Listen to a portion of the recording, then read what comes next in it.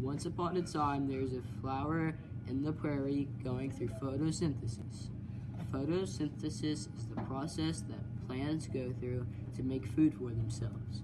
The reactants to start this process is CO2 or carbon dioxide, a gas exhaled by animals, H2O or water.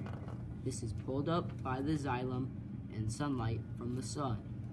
The products are C6, H12, O6, or glucose, a simple sugar, O2 or oxygen, a gas inhaled by animals.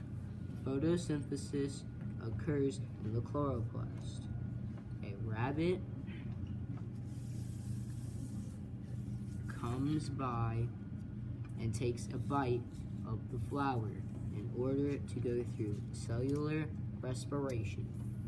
C6, H12, O6, or glucose, and inhaling O2 or oxygen.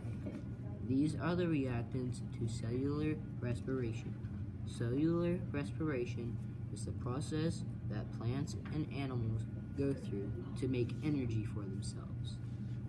The products after cellular respiration is CO2 or carbon dioxide, H2O or water, and ATP energy.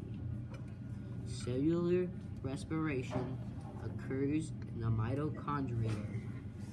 As you may have noticed, the products of the processes are the reactants to each other, making a cycle.